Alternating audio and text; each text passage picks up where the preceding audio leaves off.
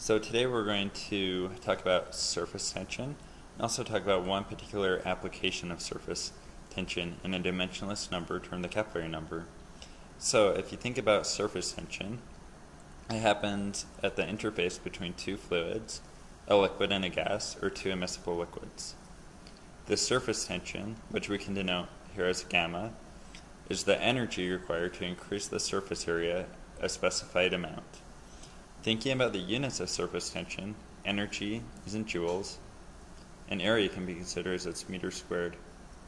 And we can see that the units in SI units can be given in newtons per meter, since a joule is defined as Newton times meter. So one particular application of surface area is a dimensionless number termed the capillary number. The capillary number is defined as mu v over gamma, where mu is the viscosity of the fluid, v is the velocity, and gamma is the surface tension. The capillary number gives us a ratio between the viscous forces and the surface tension.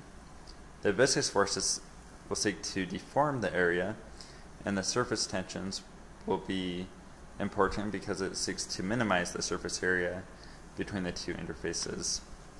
One particular example where the capillary number becomes important is the case of an oil drop in water.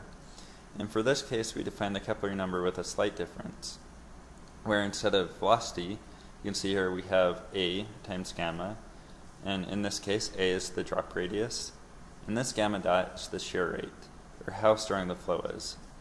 Looking at one particular example, we see here we have an oil droplet, and we take the viscosity of water at 20 degrees Celsius as 1 times 10 to negative 3 Pascal seconds. We have a drop radius of 1 millimeter, a shear rate of 1 inverse second, and an average surface tension between the oil and water of about 0.03 newtons per meter. We'll see what the resulting capillary number is. So putting all these numbers into the equation, we see that all of the dimensions cancel out, since a Pascal is defined as newtons per meter squared. Putting all these numbers in, we get a capillary number of 3.3 times 10 to the negative fifth. Since it's a small capillary number, it means that the surface tension effects are stronger than the viscous effects, which means that this drop is going to want to remain spherical and is going to resist being deformed. Now we're going to watch a couple of simulations as an illustration of the capillary number. You can see here we have an oil droplet. We can imagine this oil drop being deep underground in an oil reservoir immersed in water.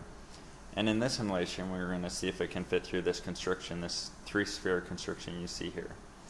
Now, in a practical application, this is important because if you have an oil well and you're going to try to flush this oil out with water, then we want to know how this drop is going to behave being driven through this porous medium and see if it can fit through the constrictions.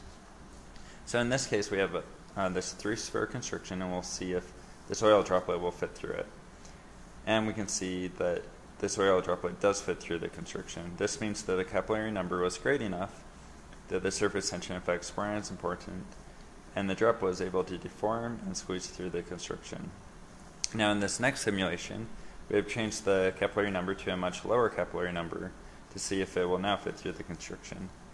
Now watching this video, we can see that it does not go through the constriction, and it gets trapped in the constriction, meaning that the surface tension effects are so great that it's not going to be able to deform enough to fit through this constriction. And in other words, it has a very low capillary number.